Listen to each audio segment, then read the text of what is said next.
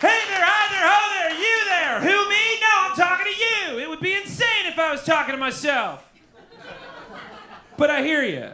Talking to yourself is normal and can be very healthy. It's called external self-talk, and studies have found that it's even more efficient if you refer to yourself in the second or third person, creating a psychological distance from the issue, helping you to see it objectively. Wow! Chad the Bird says goody fucking self-actualizing gum dips for me.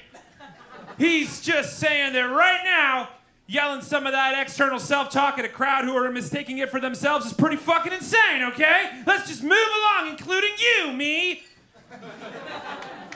You say your daily life has gotten a tad too sad and confusing. You say your everyday things are a little too heavy to carry these days. You say that surviving a pandemic, a country eating itself, and Ezra Miller all at once in the last 2 years is just a little too much on top of too much to fucking handle right now. Like trying to ride the bull after too many shot skis at a hula hands. But the bull is a fucking ATV on fire, and you wish the brakes hadn't exploded a little while back because the entire population of fucking Gastown is on your ass. Well, what you need is a handy damn dandy dose of that satisfying sauce that goes on everything and makes everything it goes on yummy, delicious, divine, scrumptious, savory, appetizing, and delectable. And that's guaranteed freshness right on the box. You can never go wrong with a dashed glob dollop of that dashing, driving, delicious dressing we all call science!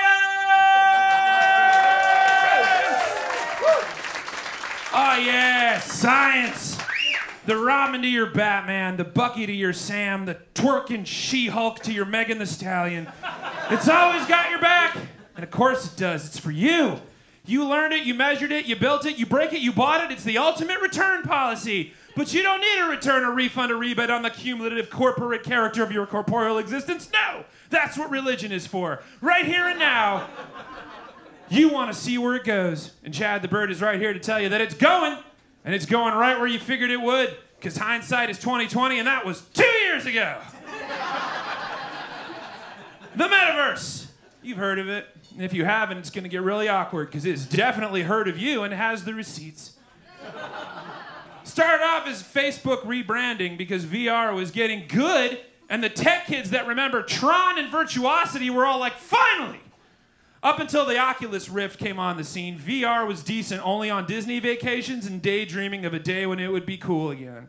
A whole generation on generation of humans who saw Total Recall and Brain Scan, and that one time Pierce Brosnan played a VR doctor named Larry, that's real, look it up, knew that one day we'd have the technology to either peep on the universe through a headset or go for broke and plug the goddamn thing directly into our heads, boofing the web until we go insane. But it wasn't good yet. It was just mostly a lot of shapes and some trippy Jan Hammer jams. Now, because science, we got wireless at-home VR headsets, haptic suits, and treadmills that we are all at least 2 years worth of paychecks able to afford if we give up trips, Ubers, booze, and just have frozen pizzas and juice on the weekends. Those tech kids, by the way, are worth billions. So of course Mark Zuckerberg goes all in. Meta is all about VR, doing their business in The Sims. Because everything's more fun when it looks like a game. I don't want to do math unless you make it worth my while. Especially if I grew up watching The Lawnmower Man and know what the future could be. VR offices have been a thing for a bit, but you can actually put on a helmet and crush it. And yeah, that's still going to work, but now you can go as a dinosaur. Science has got your back, yo. And it's not just weird social media conglomerates getting in the game. It's also the game companies that make the games that make working fun.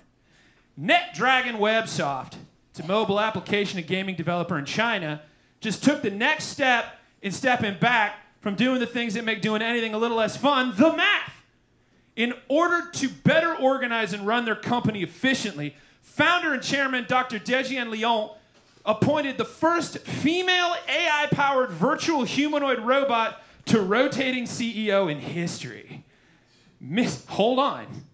Miss Tang Yu is a virtual inside the metaverse AI thinkbot, all-knowing, digital, possibly a vengeful god someday, who will be in charge of the Fujian NetDragon Websoft Company Limited. Quote, she will streamline process flow, enhance quality of work tasks, and improve speed of execution, serving as a real-time data hub and analytical tool to support rational decision-making in daily operations while enabling a more effective risk management system. She is also expected to play a critical role in the development of talents and ensuring a fair and efficient workplace for all employees.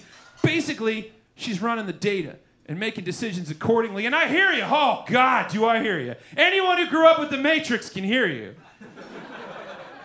Is now really the best time and place in history to give a robot the keys to a flagship subsidiary? Like, things are a little rocky these days. I don't know if you've been outside. Is it the best idea ever to go, hey, Skynet, you drive for a second so I can nap. I got a wicked headache. Is 2022 really the year to give HAL 9000 control of the Pod Bay doors? Chad the Bird thinks, honestly, I mean, like, kinda, yeah, okay? Like, obviously, I want to dunk on a Chinese game development company making the Lawnmower Woman a CEO, sure, because, like, that sounds insane as it is. But really, Miss Tang Yu is just going to oversee operations of the company's organizational and efficiency program, which I don't want to do that. And I probably couldn't. That's why I sprung for the iWork Pro, and I agreed to routine software updates. That's why I let Alexa remind me to do shit. And she plays Hulu for me when I'm feeling dumpy. Like, humans, if history has taught us anything on this planet, it's that you are notoriously bad at managing large groups of yourselves. Like, individual parties? Yeah, sure, Trent's a dick, but the drinks are plentiful and the playlist is solid bangers. It's a great Sunday. But, like, en masse, not nailing it. Yeah, there's been some great leaders that have helped humanity, but that was usually from another group of humans doing sketchy shit. Not aliens, not bears, maybe bears, but usually it's human on human. So you're basically causing the problem you're fixing, gluing the lamp you chucked at the wall back together, while the rest of us from the animal kingdom are sitting in the living room wondering what the fuck the ruckus was about. So having a fucking robot run your shit doesn't sound unappealing. They're already better drivers than you. Yeah, the crash rate is on the rise, but usually that's because of something you did, humans. That little droid was just following the fucking rules. All they're doing is basically giving Microsoft Office, Slack, Squarespace, Polit, and DocuSign control of a holdings company's efficiency. So if anything goes wrong, it's not gonna be that epic. Shit ton of money could be all kinds of biffed, but unless it starts talking to Staples and Office Max to convince them to get real creative and start building an Office Terminator, the story's not gonna be as cool as you think it's gonna be. Just imagine if your boss was Clippy. Like, that's who emails you.